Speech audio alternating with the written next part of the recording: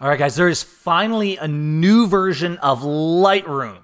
I know we thought this day maybe would never come, that Lightroom was abandonware and we were never going to get a new feature update, but Lightroom Classic CC just dropped yesterday. They've done some things with the naming that are quite honestly confusing, but Lightroom Classic CC is basically the name for regular old Lightroom that we've been using now for a decade. All right, there's also Lightroom CC, which is cloud only. I'll touch on that briefly at the end of the video, but what I want to do right now is jump in and just show you guys real quick what's new in Lightroom Classic CC. Now, first of all, it's only now in cloud. All the retail kind of version, standalone version is gone now with Lightroom 6.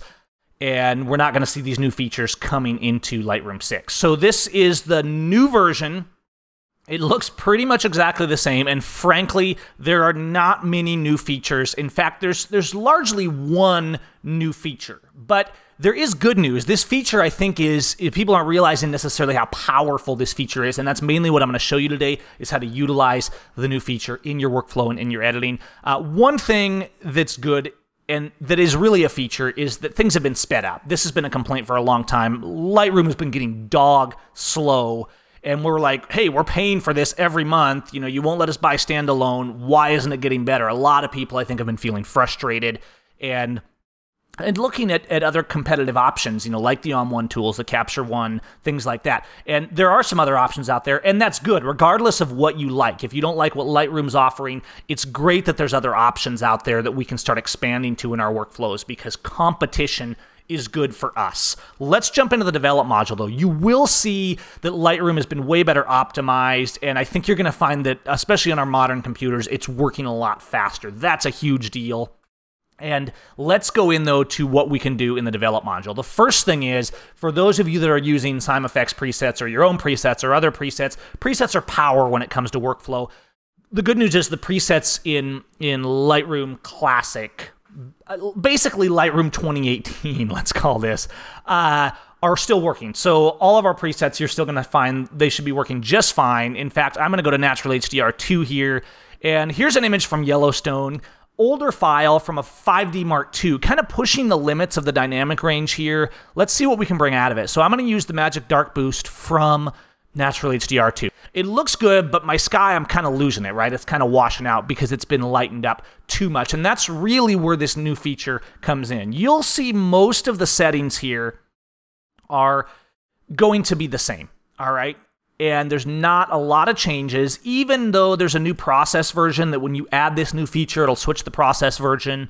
The underlying quality of the details in the images doesn't really seem to be that much different. Now, we're seeing a little bit of noise in this image because it's a little bit of an older file, and we've pulled a lot of dynamic range out of it, but it really is looking pretty good. How can we make it look better? Let's go into the local tools, and that's really where we're seeing a boost.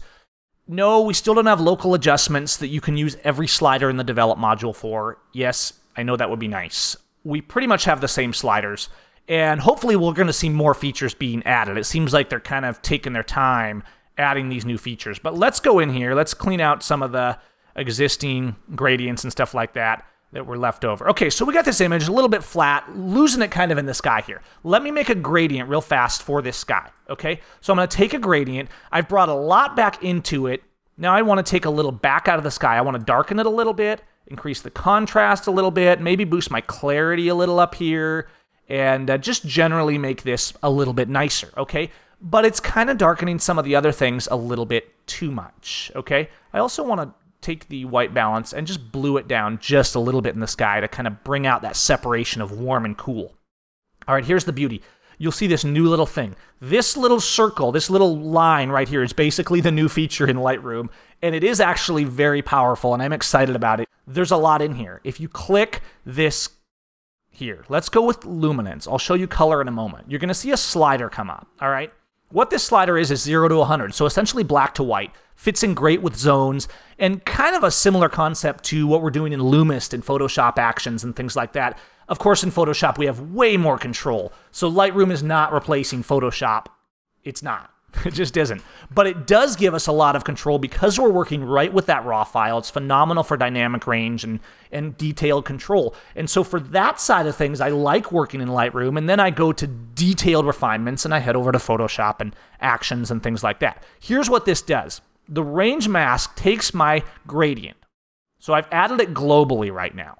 As I adjust this, I can define this to only apply to a certain range of luminance. So let's say I set it to 50 to 100. That's now the range. Basically, zone 5 to zone 10 or middle gray to white is the range that's allowed, okay?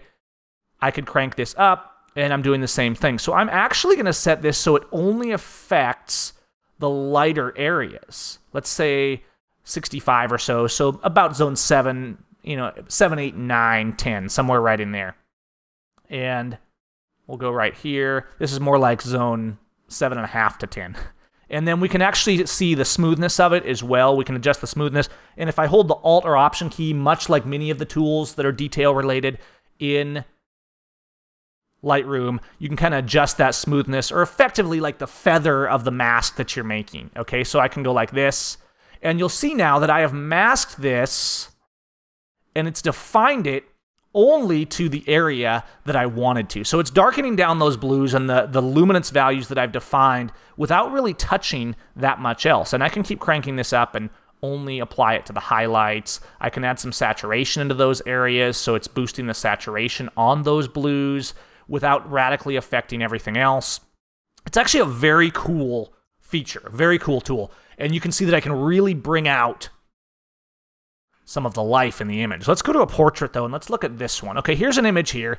This is looking good. She's a little hot on the white pants here, right? So I'm actually going to use a preset from Belladonna, which is our latest preset, and I'm just going to apply a quick portrait preset. Okay, so let's use like the clean skin one. All right, so this looks nice, right? Good looking preset, yay. But her pants are really bright, okay? I'm actually going to go and I'm going to make... Let's get rid of that one. For some reason, it keeps throwing these... I keep having these other ones in here. Okay, now, what I'm going to do is I just don't want the highlights blown on that. Yes, I could adjust the highlights globally, but then I'm going to start losing a little bit in her face, and I want to maintain brightness in her face. So I'm going to make a radial, and I'm going to dial back the exposure a little bit on this one. All right? I'm going to invert it so it affects the inside of the radial. I'm going to make it very softly feathered. And I'm going to do highlights and exposure a little bit on these pants. But check this out. Now I'm going to use both on this. I'm going to use the luminance like we just talked about, and I'm going to only affect about 85 plus. All right, so if I were to delete this, you'll see it's only affecting these highlights on the pants, bringing that texture back in. I think that's good. I'm going to leave that one. Now I'm going to make one for her face and her flesh tones. This is where the other option comes in. Okay, so I'm going to go in here, and I just want to bring a little bit of warmth, a little bit of life into the face. So again, I'm going to apply it kind of in the whole circle. So I'm inverting it so it implies inside the circle. I'm brightening up her face a little bit. I'm going to warm up her face a little bit. I'm going to add a little contrast while dropping the clarity to soften up that skin a little bit. And so you can just see kind of these different things I'm doing just to make those flesh tones really nice. Okay, now I'm going to use the color mask. I'm going to take that color mask, click this eyedropper, and I'm going to select flesh tones. And I can actually shift and select to select multiple flesh tones. Okay, so I can take multiple samples across the image, and there I go. Now, I've got this here. That's all there is to it. I'm going to put that eyedropper back. And if I delete this, you'll see that this is very subtle. I'm actually only affecting the tones, the color values that I selected. And again, I can control the amount, or really this seems most like the feather. I don't know why they have different names in each one, but you can control kind of how it flows and how that mask is going to mask right here, just like that. And so here we're using actually both the skin tone and this one, okay? So let's actually go and let's reset all, and we'll see kind of where we started with this one. Applied a preset, applied some gradients, right? Good stuff. And again, with this one here, same kind of deal.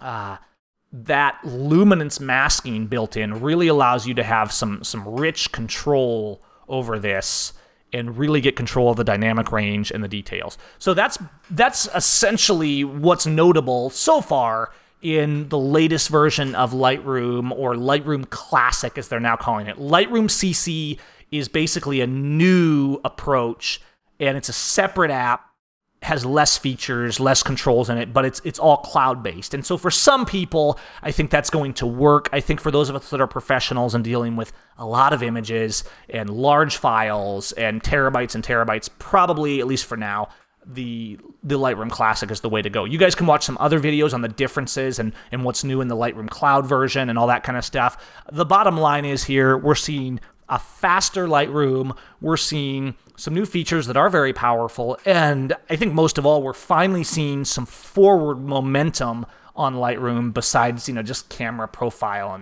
and lens updates. And that's pretty exciting. Let me know what you guys think and what you're thinking of Lightroom and what you're thinking this is all doing going forward. And we'll see you next time.